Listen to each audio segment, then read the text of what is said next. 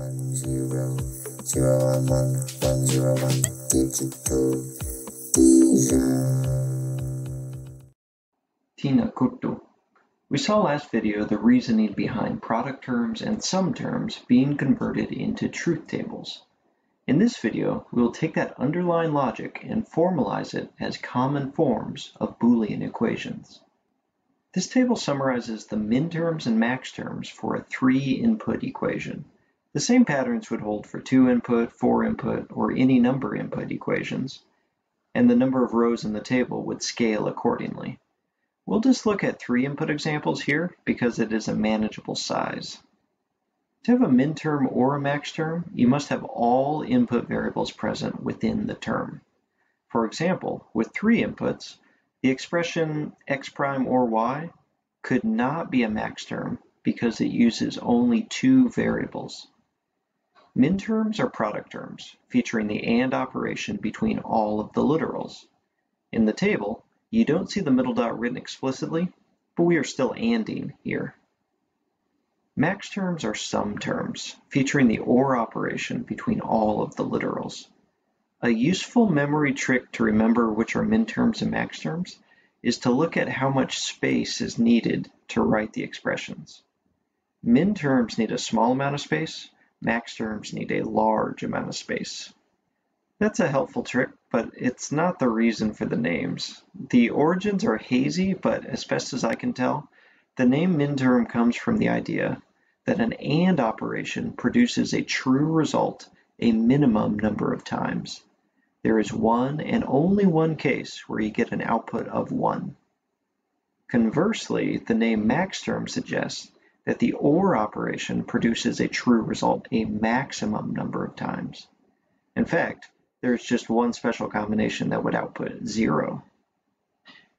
As you can see in these columns, there is a shorthand notation for writing these minterms, lowercase m, and max terms, uppercase M. The subscript next to each comes from the decimal representation of the input variable binary code associated with it. For example, what is binary 101 in decimal? It is 5, so the subscripts here are 5. If using shorthand notation, it's important to clearly indicate the number of input variables. The minterm for M5 would be different if we had 4 input variables, for example. Over these next 2 slides, we'll use the exact same truth table to write Boolean equations, but from one we will extract the minterms, and from the other we will extract the max terms. We'll find that each form represents the same logic. They must, since they come from the same truth table, but the resulting equations look very different. First, let's explore minterms. Minterms are associated with 1s in the output column. Why 1s? Because AND logic has a unique case for the output being true. Here, there are 3 1s, so we'll have 3 minterms. The minterm from the top row is x prime, y prime, z prime. Why? Because if we sub in this row's input values, all variables equal 0, that is the unique case where this product term outputs 1. From this next row, the minterm is x prime, y prime, z. And our last minterm is from this row and is x, y prime, z prime. How do we decide which variables are complemented? When dealing with minterms, an input value 0 means the variable is complemented, and an input value of 1 means the variable is uncomplemented. Note that if we select any set of inputs that make any one of the minterms true, this OR operation makes the final output true. We can write this equation in shorthand. One method is to use the appropriate lowercase m's, all OR'd together. The subscripts are dictated by the binary code that gave us the minterm. For example, M4 comes from this row. This input code would convert to decimal as the number 4. Note the importance of function notation here, which allows us to see that there are 3 input variables. We could use an even shorter notation. Here, the Greek letter sigma indicates that we are summing everything inside the parentheses. Sigma begins with S, just like sum. That is why the explicit plus signs aren't needed here. The numbers listed are the same as those in the subscripts on the line above. Any of these forms are acceptable ways to write these equations. You will likely see the top form most often because it is more explicit, but you may find the others more efficient. Our task is nearly the same on this slide, but now we are building an equation with max terms. As we saw last video, each step of the logic here will be flipped from min terms.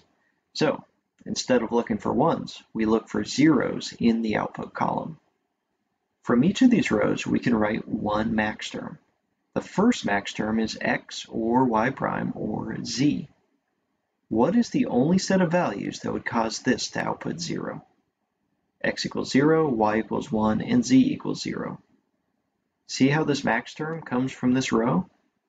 With max terms, a complemented variable connects with a 1 on the truth table. As one more example, let's look at this row. Here, x equals 1, y equals 1, and z equals 0. Therefore, the associated max term is x prime or y prime or z.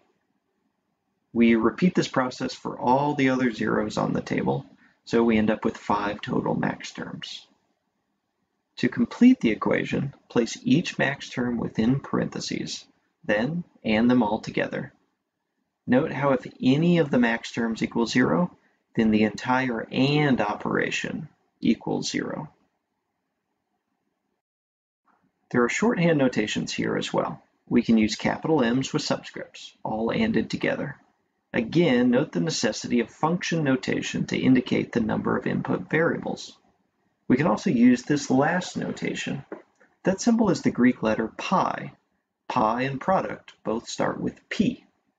So this indicates that we are multiplying each of the max terms indicated by these numbers. Between the min terms and max terms, which gave us the shortest equation? Here it was the min terms. Why? Because there were 3 ones in the output column and 5 zeros. Therefore, there were 3 min terms and 5 max terms. So for other situations where there are more true outputs, the max term representation could be more efficient. Those two equations we just developed are in canonical form.